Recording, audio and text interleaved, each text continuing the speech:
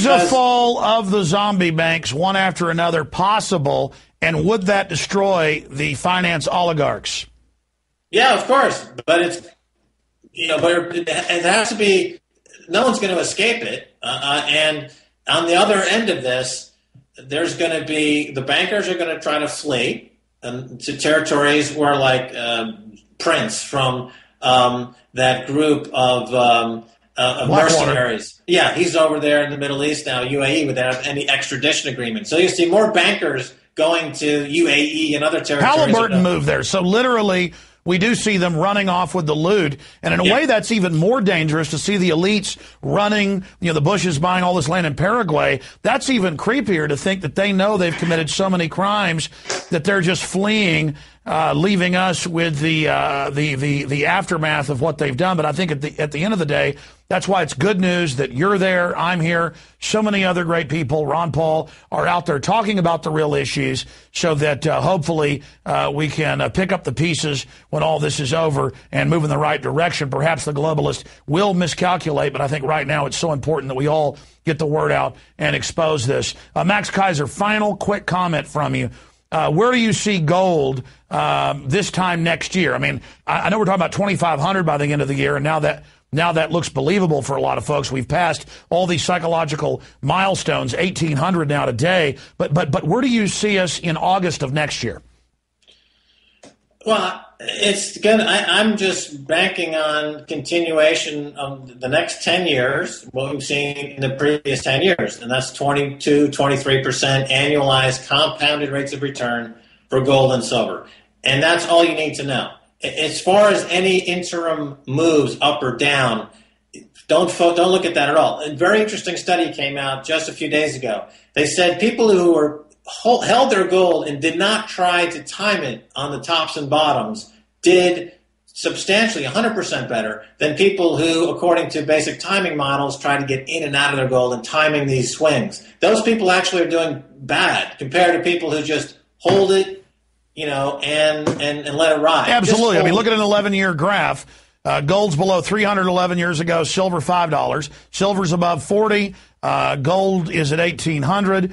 You don't have to be a rocket scientist to understand what's happening there. Max Keiser, thank you so much for joining us. Anytime. Thanks, Alex. All right. There's Max Keiser, another one of the extremely informative guests that we interview each and every day live on the radio and now on these Infowars special reports, and starting, of course, September 1st.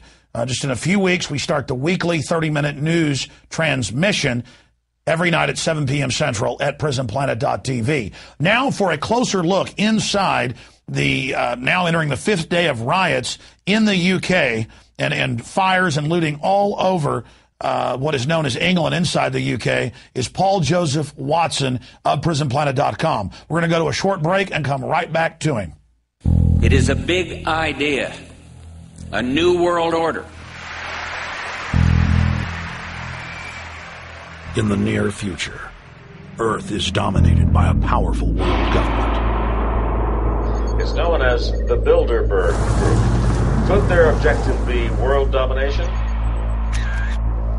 For thousands of years, their dark order grew. Now, as they hail the birth of the New World Order, their great dream of exterminating 80% of humanity is at hand.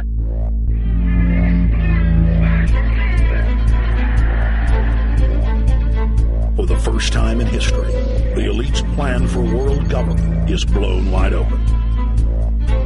You will learn the secret that drives the entire New World Order agenda. Bilderberg is making great progress toward a world government, and only an educated, informed public can stop them in their tracks. Alex, it's Chalabi, eh? For the first time, all the pieces have been put together. The dots have been connected, and the picture is crystal clear. Earth's ruling elite believe they have discovered the fountain of youth. But before they can attain it, 80% of us must die. A psychopathic technocracy is establishing world government so there can be no escape from their plan.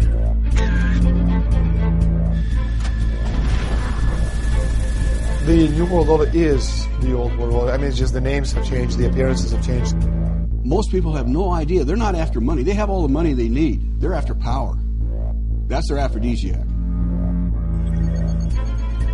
pull up a plane in Munich. They interrogate him in 4 hours. Some shots were fired. I need you to move off the property. Their great dream of exterminating 80% of humanity is at hand.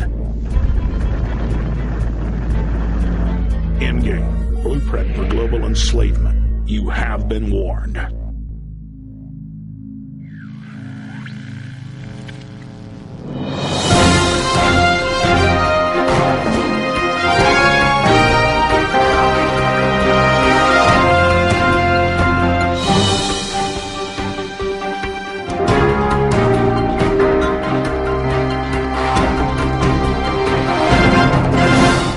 Thank you for joining us for this Infowars.com special report. Paul Watson is a longtime reporter for Infowars.com and PrisonPlanet.com in the UK. We're now entering the 5th days of some of the worst rioting ever to hit the United Kingdom. And Paul has discovered some very important information. Days ago, we received reports from journalists on the ground that police were ordered to stand down.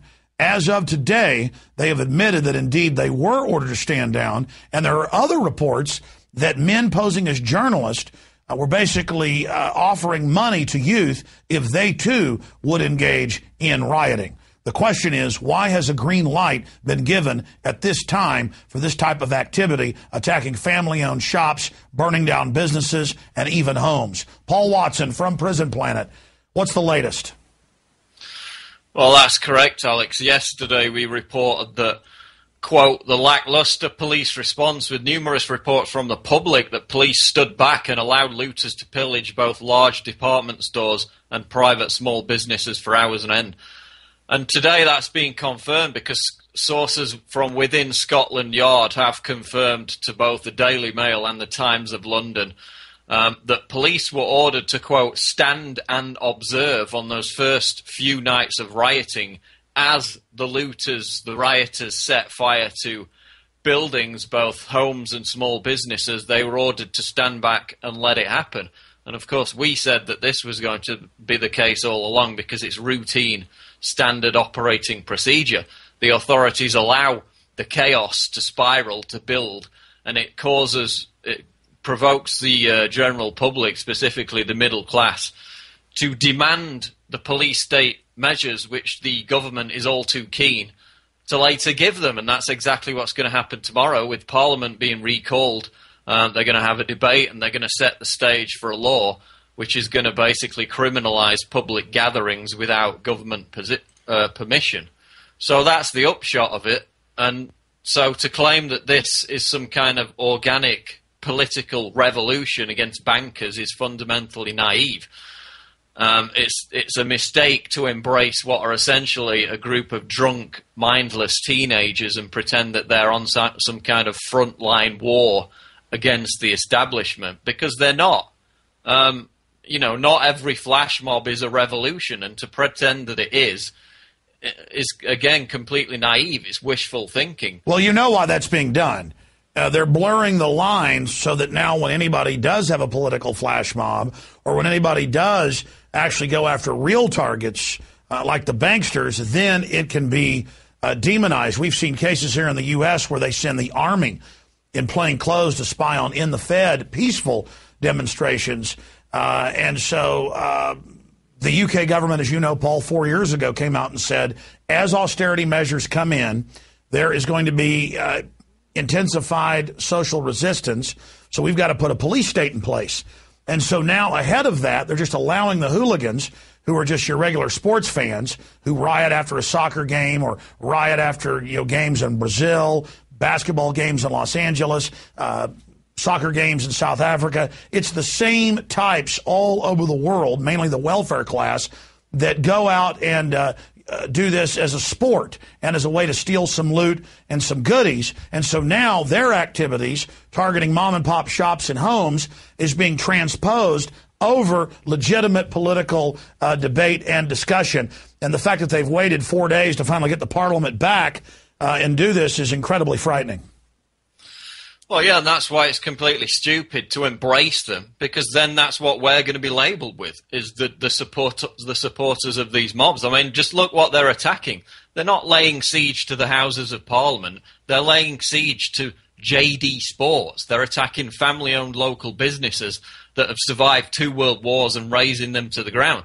They're attacking charity shops, cat rescue centres, hospitals that care for sick babies. And now they're killing people by running them down in their cars in Birmingham, just 20 minutes from where I live. You have the video of this young Malaysian kid lying on the street bleeding. The rioters pretend to help him up, then threaten to stab him and steal his stuff. How on earth is that protesting against bankers? I mean, these are just opportunist thugs. And so I'm sorry, but that doesn't represent me. I don't think it represents our movement, and I think it's foolish to try and embrace it and say that it does, because later down the line we will be discredited and blamed for all this chaos, just like the Tea Party's being blamed for the financial collapse. They're going to pin it on us. Oh, yeah, I wonder if the Tea Party's causing what's happening in Israel with the protest or the protest ongoing in Egypt. Rand Paul put it well. It's like the fire department shows up to put out your burning house, and you blame them for starting the fire. There is such a pent-up anger, though, at the corrupt system that people are hoping that this is the revolution that people are looking for. Now, Paul, there's another big issue here. You notice these riots are going on and these racial robberies and things are going on in Chicago, in New York, in the other few U.S. cities where they have a total gun ban for citizens. That's where the welfare-type people go. They congregate. The opportunistic criminals congregate because they know they're going to be protected and they're going to be feeding on unarmed citizenry.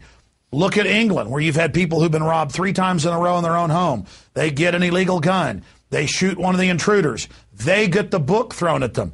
I've seen cases in England, people pushing someone down a flight of stairs that's robbing them. They get the book thrown at them. So there's a real desire by the social engineers in England to leave the general law-abiding public servile and dependent on the state, so that the state can prey on the public and then also menace them with the zombie welfare hordes. Do you concur with that analysis? Yes, I do. And for people to say that because we don't embrace these looting hooligans means that we somehow support the system is asinine. I mean, try and hold more than one concept in your head at the same time. I know it's difficult for some people, but try and do it. This is not something in Britain that started as a result of the financial collapse 3 years ago. I mean, this is an element of British society that stretches back decades. We've always had this intimidating underclass, and it's always been used by the establishment as a tool against general society, the middle-class, law-abiding people.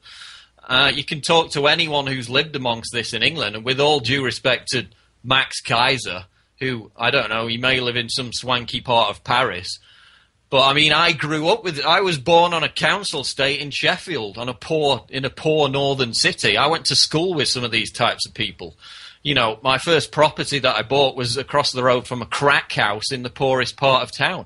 And this is what these mobs, these yobs like to do. It's fun for them to go and burn things and steal things. It's, as one person in The Guardian today described it, and he was actually involved in the riots in Liverpool back in the 80s, he said it's basically like Nintendo Wii come to life. It's just fun for them. They have no idea. They have no concept of some kind of backlash against the bankers. It's fun to light somebody's house on fire and have a woman jump to firefighters and then attack the firefighters.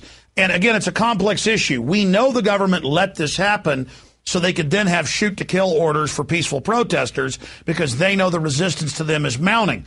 This is more than, one little thought in our head. This is 3-dimensional, 4-dimensional thought. We understand that when Parliament members start calling for shooting arsonists, that it's going to be used against the general public. But I'm sorry. You come to my house and try to set a fire, that's attempted murder. I'm going to kill you. I couldn't imagine living in England where people that are out defending their homes are being demonized right now. That's the one thing that the street thugs can't deal with and that the nanny-ninny state can't deal with is neighborhoods banding together, the baseball bats all selling out there in England, and people fighting back. And it's not even the police now that have been fighting back these crowds of miscreants, some of them as young as 9 years old, robbing liquor stores. It's the fact that the people are now standing up that is backing them off in some areas. And so that is certainly good.